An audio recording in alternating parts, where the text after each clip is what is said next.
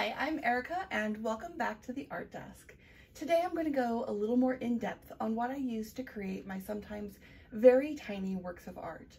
I'll cover the materials themselves, why I choose what I do, and how material choices impact my final product. Let's get started. Let's start at the beginning. What are we putting this art on?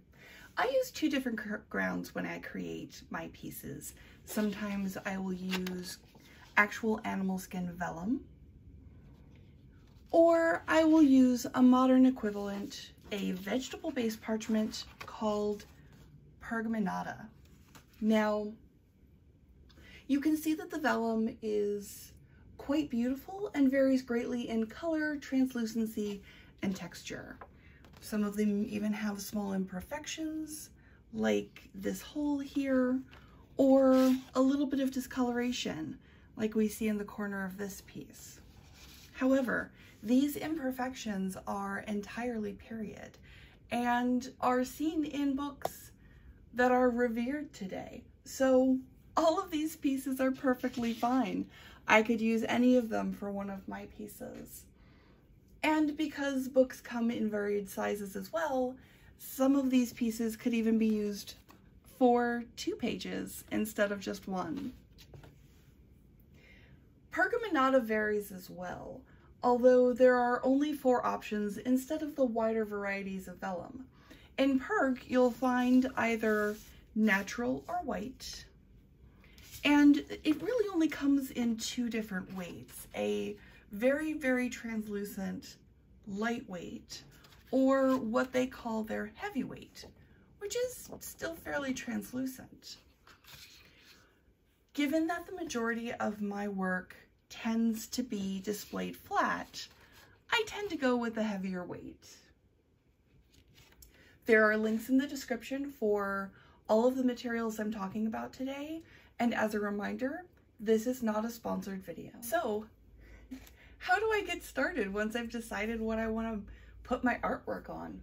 Well, I get started like any other artist, with a mechanical pencil, a ruler in millimeters, and my trusty erasers. Now, for my work, I will find some sources that I like, find a little bit of inspiration, work up a rough draft in a digital program, usually using my tablet, and then print that out and trace. I will rough in my ideas and then go in freehand and do the fine detail. Now, the difference between, say, Bristol or watercolor paper and the Perg that we talked about earlier, and especially the vellum we talked about earlier, is that with Perg and vellum, you do have to clean the surface first. That's where our trusty white eraser comes in. With Perg, you just erase over the top, use my brush which is specifically for getting eraser dust off of my paper, and then it's off to the races getting your artwork transferred on. Get it all drawn in, get it all perfect, and perfect those areas with your trusty kneadable eraser. Now, if the outlining here needs to be in black, which is entirely up to you, this is the time to do it. So we will pull out our India ink and our crow quill nib and go to town. Get those lines all nice and black, exactly how you want them. If I know I'm going to be doing black work in an area that's going to be largely plate painted, I tend not to do those in the ink. I'll go back and do those in black paint once the piece is the majority way done. But for the outlines in particular, especially on areas that are going to be gold, always do your ink first.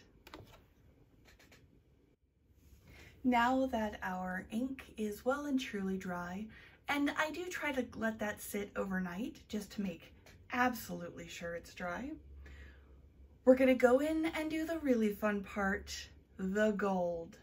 Now, when you're doing a piece like this, if you're going to be using gold leaf, And this is our absolutely magnificent and totally hard to work with gold leaf.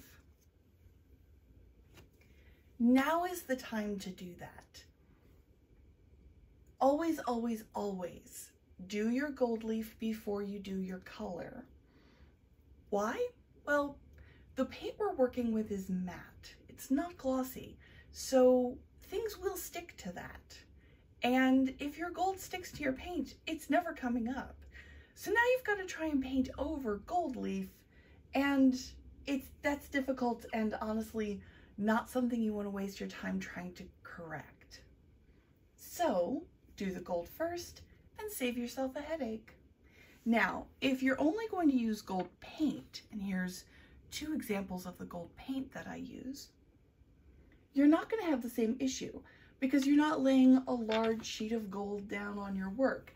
I still tend to do the gold first because I use shell or museum gold. It's 24 karat gold inside of a binder with no chalk. You can tint the gold by painting another color behind it, such as ochre or crimson, or you can just let it have the color of the ground underneath it. If you use something such as a Finetec gold or a gold gouache, those have a bit less translucency.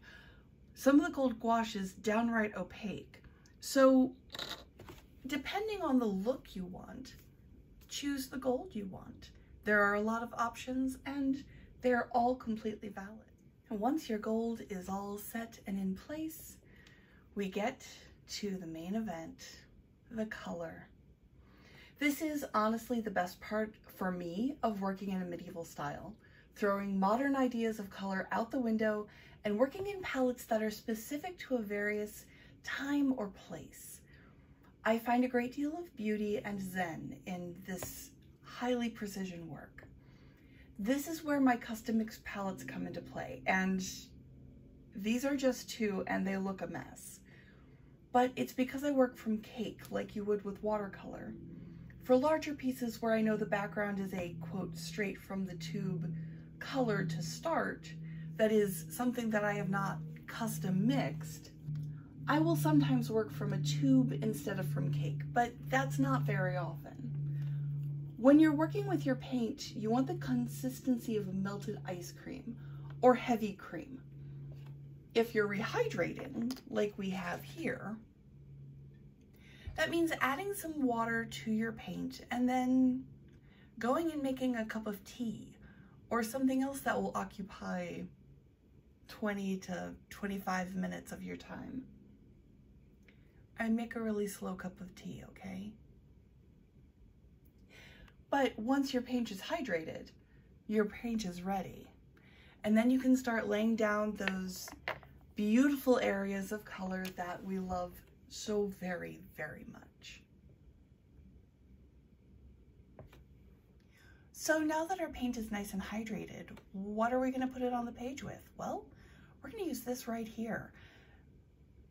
I would say 99.9%, if not 100%, of my work is done with this exact style of brush.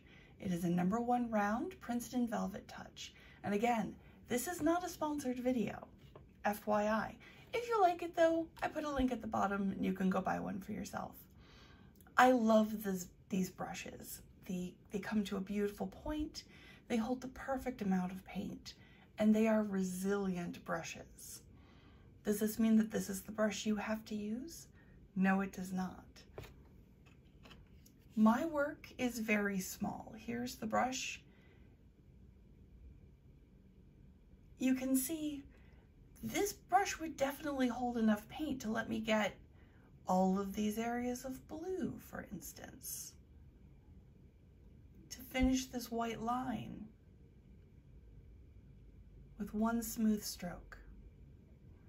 So yes, my brush looks tiny, but there's a reason.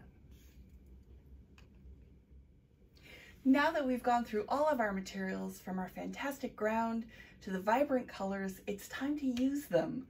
Come back for the next video and see how I use these magnificent materials to create a stunning green and gold dragon. I'll see you next time at the art desk.